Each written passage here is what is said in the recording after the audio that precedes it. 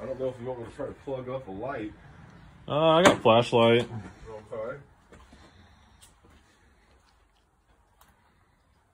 I'd rather plug up a light. You get a pair of gloves because you don't know what time might jump out at you. As I'm walking in here. Yep.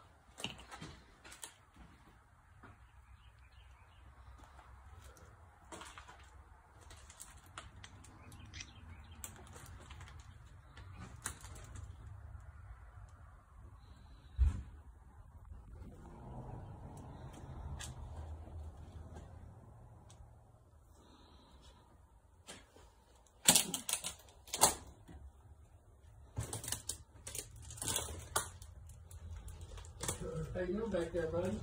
I'm alive. Nothing jump out at you yet? Not yet. Gonna get you. Oh, there's a big spider. Water moccasins around here. Oh, all right. All right, so first we do a water moccasins.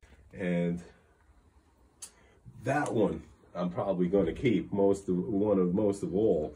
That's a 70.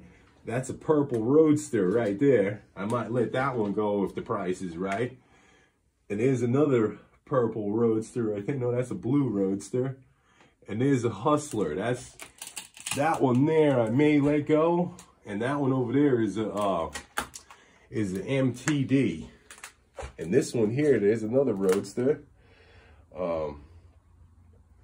You know, like I said, you know, I had told you, you know, what kind of crazy money I wanted, you know. This one here is a 70. This one here is a 71. This one's a 72. This one's let's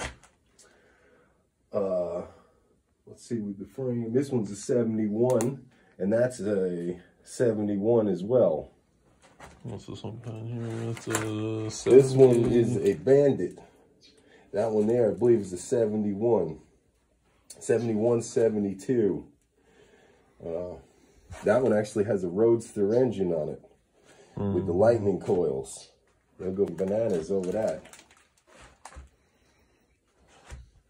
But, you know. All right, never had a Rupp until now. Now I have 15 of them. Known about this Hoard for quite some time and was finally able to purchase it. A lot of Roadster 2s, some Roadsters. I think there's a Hustler in there. All pretty complete, but unfortunately have not been stored very well. Some oddballs in there like that guy. There's a Hustler. Enduro over there. And my buddy got the dual engine go-kart with the original tires on there. And then we got some spares, frames, and this guy, oddball build.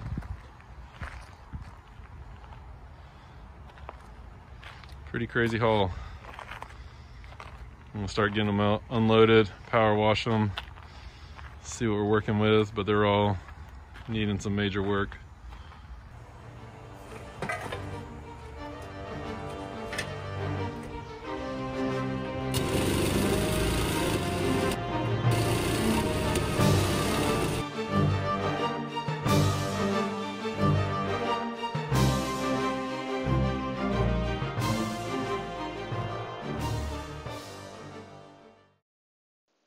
Well, the unloading process did not go as planned, but here they all are. Finally got them all unloaded, power washed, and we'll walk through here real quick and take a closer look. As you saw in the beginning, this was probably one of the nastiest picks I've ever been on. Unfortunately, these were all pretty nice bikes when the guy got them. He put them in a shipping container, well, let me say, not a shipping container, but it's a tractor trailer box that was sitting on the ground, and he put them in there, and it had a plywood bottom, so he lived in an area that was pretty heavy in moisture, and water came up through the ground and pretty much created a rainforest in that place. So water would go to the ceiling and then pretty much rain down on these bikes. He left them sitting in there for 4 or 5 years and didn't even look at them, and then came in there and found them all rusted and covered in mess. Stuff was falling in on them. It was pretty gross getting these things out. There was mold and mildew everywhere and spiders and bugs, but we got him. He was a little tough on the price, seeing as because he was looking at them as what they used to look like, but we were able to get a deal done, get them back, and start working on cleaning them up. They're all pretty rough, but it was a fun haul. Hope you guys enjoyed seeing this. I'm still going through working on some old video that I had. I'm trying to get that posted, and then we'll be up to date here shortly. So stay tuned. Got a lot more stuff like this coming.